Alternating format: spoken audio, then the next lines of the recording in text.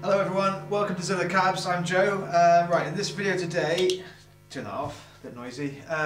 We're checking out this dinky cab. So this is a Zilla 1x12 dinky, standard model. But this cab has got a couple of differences to our usual dinkies in that it's got an open back, and also inside it is a Fane A60 speaker. Now Fane are a well-known British manufacturer of speakers, and they make some great speakers. We don't stock them, but the customers obviously sent this one in to be fitted in the cab, and this is an Alnico speaker. So yeah, naturally I was pretty keen to check it out and see how it sounds. And so far so good. You heard me there at the start just playing the Strat, plugged into a Marshall Vintage Modern. You can probably see my breath is freezing in here today, and yeah, just getting some sounds together, and I think that sounded really cool. So I'm just going to fiddle around with the pedal board, play through a bit more with the Strat, and yeah, we'll see what we get. We'll discover this together. I mic'd up with the Tul G12. Love this microphone. We'll talk about some more on that in the future, definitely. Yeah, so pretty simple setup. Strat into the pedal board, Marshall Vintage Modern into the cab. So let's try some clean stuff and see what we get.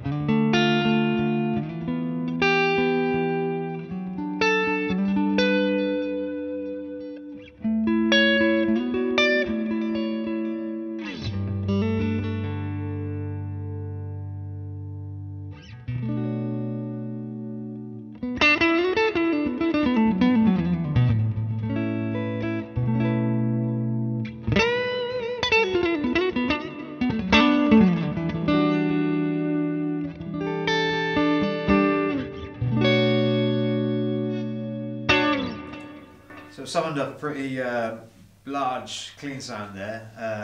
Probably not something that you want to use in a full band mix, but sitting playing on your own, that's something that I like to do a lot. It's just great, these sort of really big sounds to play with. That speaker's handling it really well.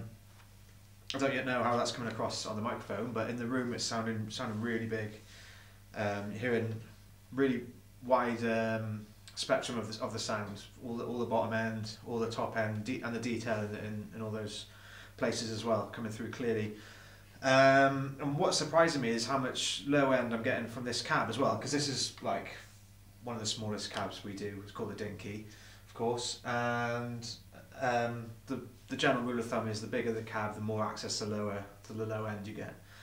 So this being a smaller cab rather, you could tend to expect it to have a little less access to that low end stuff, but yeah, I'm getting a lot from that one there. So that might be due in part to the open back as well, with that clean sound and the reverb there, just filling the room.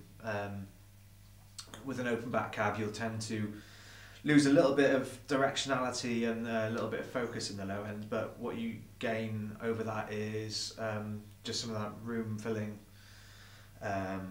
sort of sound, and a little bit more dynamic content maybe as well. Yeah, so that sounds cool. Let's try adding some gain to that and see what we get.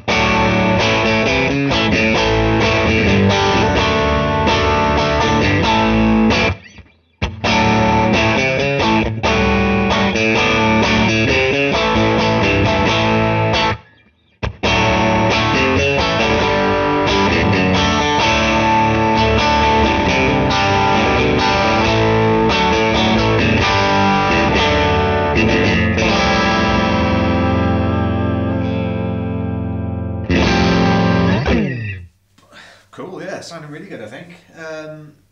Let's try some humbuckers and see what we get with that.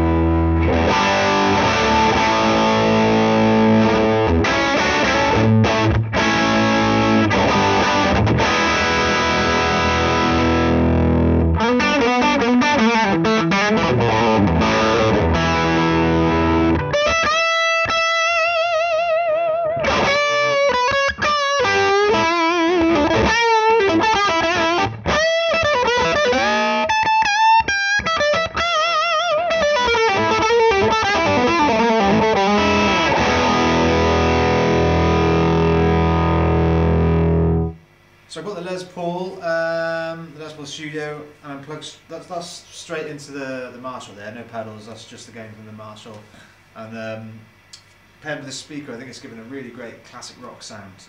So yeah, let's hear a bit more of that.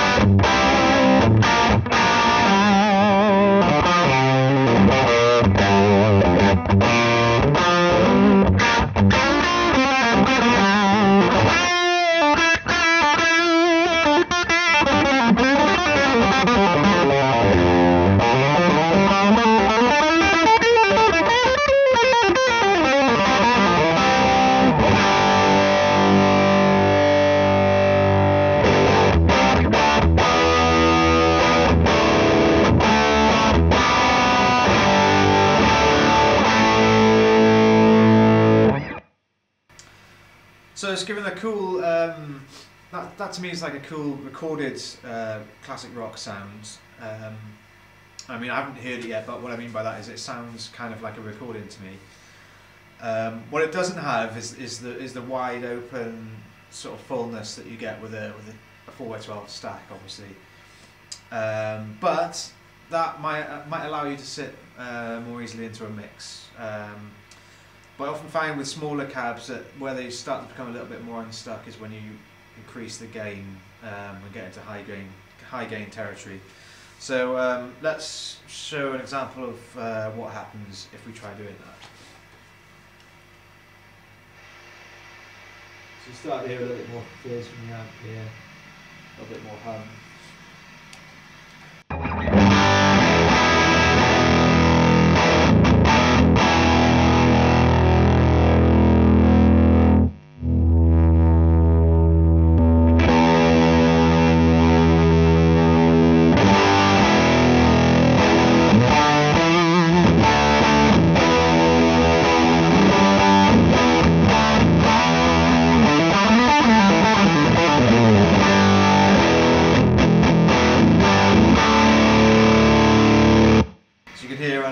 Under the palm muting, it's a little bit woolly sounding now. Hasn't got the sort of tight togetherness of some other setups, but still that can often give you a cool lead sound. Having a little bit of mush and a little bit of sag can be quite flattering for lead playing. So let me attempt that.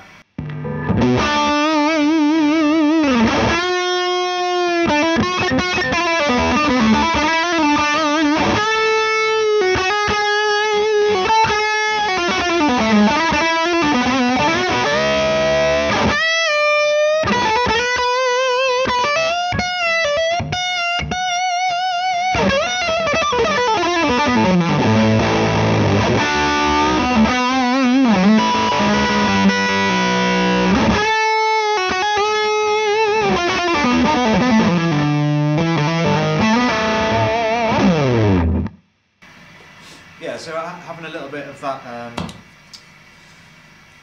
almost a bit of a mushy kind of low end, just allows the lead stuff to just bubble along a bit more, I think. So yeah, pretty cool for that. But I'm guessing that this cab is going to be, well, if it was for me, I'd use it more with a sort of lower gain, maybe more of a Strat kind of player. Yeah. So I think that's probably where I would see this cab as sounding its best. But as I say, you can do other things with it there equally well. So I think I'll play this out with a bit less gain. Maybe add a loop on and play with the top of that or something with the Les Paul here. So before I do that, it just remains to be said, if you're not subscribed already, please hit the subscribe button if you like this sort of stuff. We've got loads more videos upcoming. We've got a big speaker comparison project that's due to come out pretty soon, and yeah, so there's lots more in store from us. So yeah, hit the subscribe button if you're not already subscribed. Hit the bell icon for notifications for when we bring those new videos out, and leave me a comment. Let me know what you think of this setup, of the way it sounded. Any experiences you've got with Fane speakers as well, I'd like to hear about that. I think I've tried this one today, obviously. I'm pretty impressed with that. I've tried a couple of their ceramic speakers as well, but I'm not familiar with their whole sort of catalogue of speakers, and I know people really love them as well. So yeah, if you've got any experiences with Fanes, let me know about that below. And we'll catch you in another video very soon. Cheers!